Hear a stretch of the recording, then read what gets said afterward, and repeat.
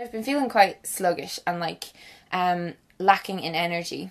And I know this is directly correlated with the lack of exercise this year. All I've been doing as of late is like walks, which for me, I just don't think it's enough. Like, I don't feel strong. I don't feel very capable. I look through Instagram sometimes and I'm like, oh, I'd love to be that level of kind of fit, you know? And then I sit there and I think like, why can't I be? Like, what's actually stopping me?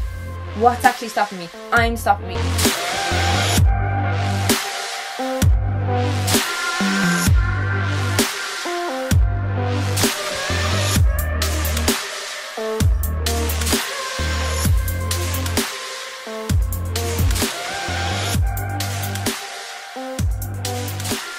How are you, my internet family, and welcome back for another Habits I Formed in My 20s video. If you're already familiar with this channel, you know that I like to cut to the chase in these videos because there's always so much to cover. There is a playlist of all past episodes linked down in the description box. We have done skincare, sexual habits, food habits, relationship habits, makeup habits. A little Christmas gift from me to you, and if you'd like to give me something in return, a little thumbs up would go a long way to help you granny out, because I'm swimming in a sea of millionaire teenagers on this website, lads. You need to help me out. If you are new here, I would love if you could subscribe, and I'll give you the tiniest bit of context. When I was 19, I looked like this. I couldn't walk for 5 minutes without being out of breath. I felt like shit. I slept all day, I ate all night, and I didn't give a shite about my body. Right, okay, I'm just gonna start. I'm gonna start with the broader concepts and we're gonna work our way down to the more specific nuggets of wisdom. And yeah, I hope this video will be extremely valuable for you. This first point is a big one. Basically, I formed a very unhealthy habit throughout the first half of my 20s that I actually had to spend the rest of my 20s breaking and changing this habit. And that was a combination of exercising for the wrong reasons and associating exercise purely with burning food. I know. I wanted to enjoy working out. I wanted to love treating my body well. I had many issues with my self-image and, as you know, I struggled with eating disorders. So aesthetics were largely driving my motivation to pursue fitness at the time.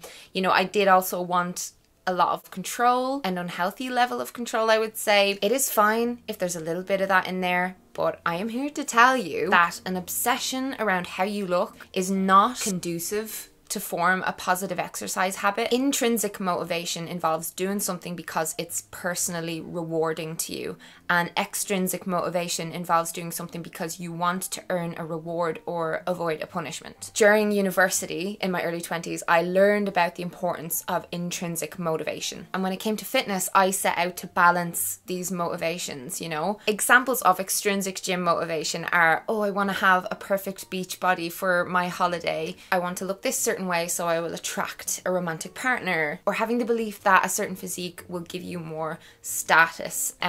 These things alone, they're not it, okay? They're not it. Examples of intrinsic motivation. You feel extreme joy and pride in yourself finishing a workout. You can't get enough of the endorphins that come after a workout. You love that burn and muscle fatigue that you feel when you're lying in bed after exercising. You know, you feel safe walking down the street as a woman. The knowledge that you're doing all you can to prevent disease. Like, these things are intrinsic motivation. My focus with exercise shifted from my weight and how I looked to my well-being and like the physical and mental benefits of moving my body. And like everybody, I obviously care about how I look and stuff like that, but how I feel is just so much more important to me. Yeah, for me, I had to scrap that kind of end goal thing in my head, like, oh, I'm going on a beach holiday and I'm going to do all these things before the beach holiday and then I'm going to give it all up after the beach holiday. I scrapped all that and I replaced it with a drive to just continually improve and maintain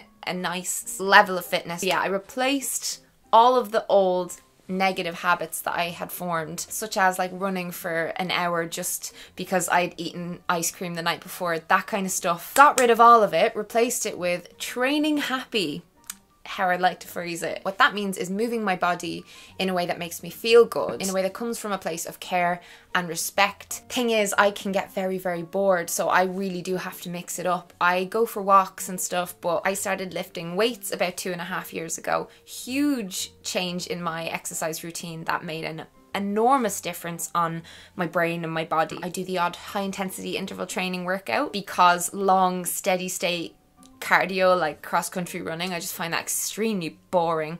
I don't mind going for the odd jog, but it'll usually be a walk slash jog, like just honestly just for fun. Like I go how my body feels. There's no sense of torture at all around exercise. You know, spin class to me is hellish, and then I know other people who adore it. So it's about finding what you actually like doing. I'm going to go into more specifics later in the video, but I want to talk a bit about making exercise accessible. Not everyone can afford a gym membership. I'm very aware of that. I receive thousands of messages every month from you guys, like when I do post myself going to the gym and all that, and I do remember a time when I just didn't have access to a gym.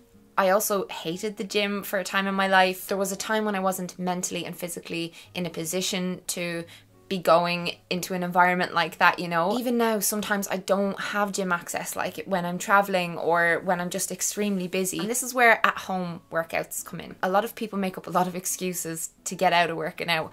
But you know, when I was in university, I had a little mini trampoline that I used to do in my room. I got a bunch of little dumbbells as one of my Christmas presents from someone. And now I'm very proud to say that I am an ambassador for the world's #1 rated fitness app called Fit. I've mentioned this in a recent video. There is a free version and a premium version with hundreds of classes and training plans from world-class trainers, some who you'll recognize, like my favorite body positive queen from Instagram, Chessie King. She is fantastic, and this app is ideal when I'm on the go or when I'm just bored and I want to change it up and do a workout that I haven't done before. Fit's mission is to make fitness a habit for everyone, so it was the perfect sponsor for this video, and I'm delighted to be working with them. They've got HIIT, so high intensity interval training. 3.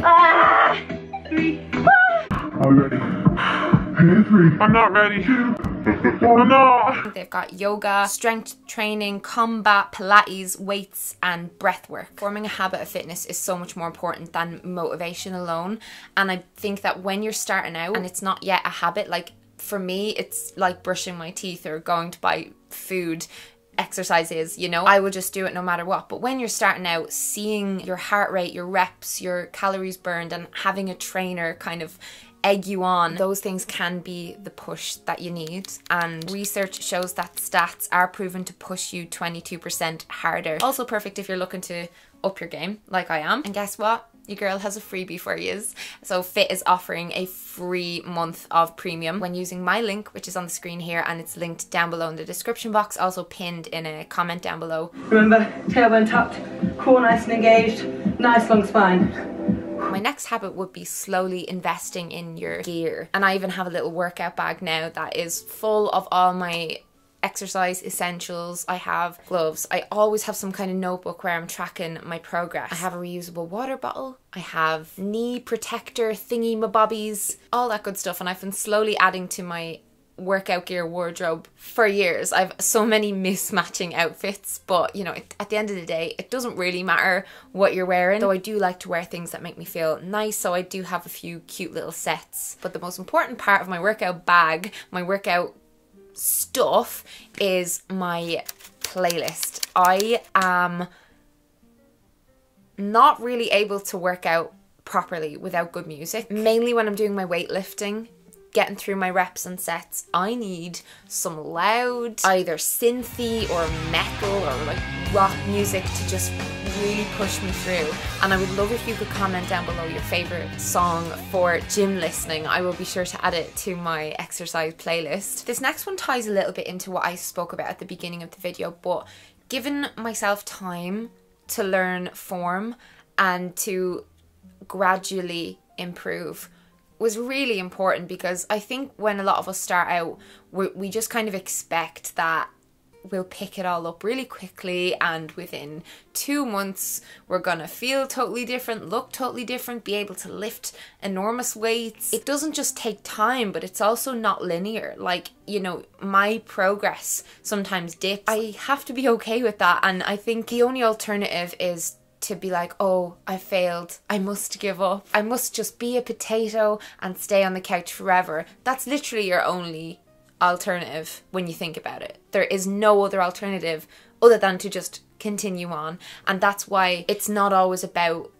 going on this upward trajectory. A lot of the time it's about just maintaining.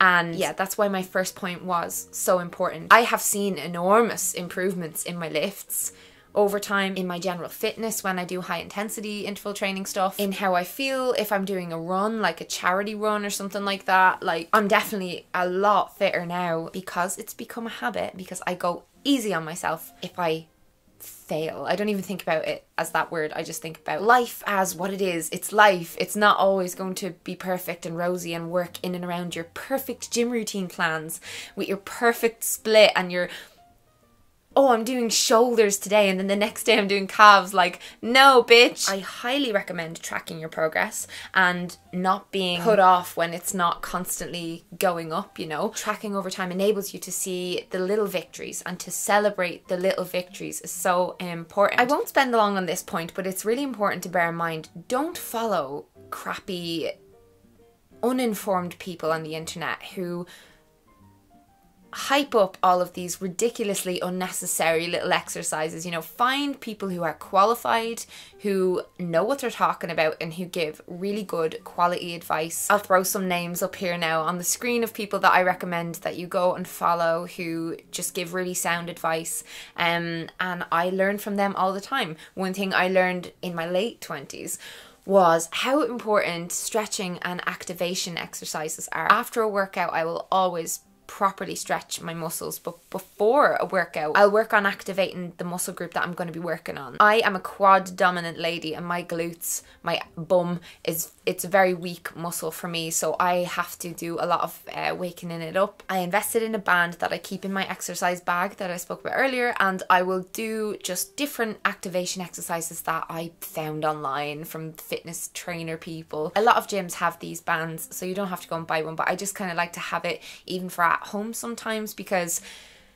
it helps me so much with mind-muscle connection. Mind-muscle connection. I could almost do an entire video about that alone. It is so important to really focus on the muscle that you're working out, and to be very aware through your movements, to kind of slow things down so you can really feel it in the exact right place. That's a term you can now go and do a bit of research on.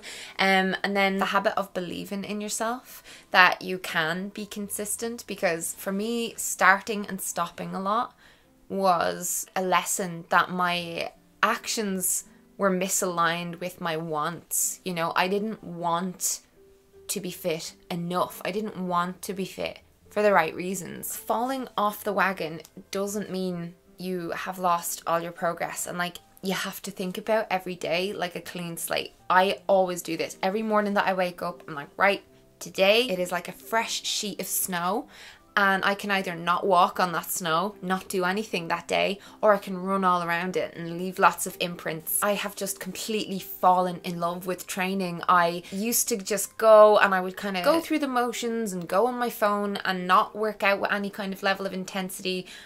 But the thing is, I had to do that. I had to give myself time to allow fitness to become a habit, so that I wouldn't keep stopping and starting, so I would keep doing it consistently. And now when I go, I really, really, really push myself with intensity, you know. Sometimes I scream on that last rep, and I love it. I love that feeling so much. If you are a gal who is intimidated by the weights section of the gym, and you're really nervous about going in there, and you think everyone's going to be staring at you and watching you and judging you, you need to do some power poses before you go to the gym. I walk into my gym like Conor McGregor walks anywhere. I honestly do, and it's mind over matter. It really, really is. It's up here. If you go in there and approach those weights with confidence, all of your worries and care, oh, I'm popular. Hi. Sorry, but yeah, all of your worries and stuff will just melt away, because at the end of the day, everyone in the gym is focusing completely on their own workout and their own stuff, you know. Why would you allow what they think to dictate your actions? Why would you allow those fears to prevent you from doing something that is so good for you? Own the gym. Own the gym. Walk in there like it's your house. That's just what I do. I started doing power poses years ago to become more confident, mainly with public speaking, but it really helps with going into the gym. Like, I stand there and I do them all and they really, really help. These last 2 exercise habits that I formed in my 20s were key for me, and I can't believe I forgot to mention them when I was filming this video, so I'm adding them on here. Firstly, finding a gym buddy, or even ideally a gym posse, like a little group of people to go with, your partner, your friends, any family members. It makes such a difference, because there are days where I would find it much easier to sit on the couch, and when I know that I've committed to going with someone or with a group of people, often they'll drag me along when I don't want to go, or I'll drag them along when they're having a motivation slump, because these slumps do happen. As I said, progress is not linear. I almost always go with my fiance, and we have such a laugh in the gym, and he really does give me that spark that makes me push myself more. It's kind of like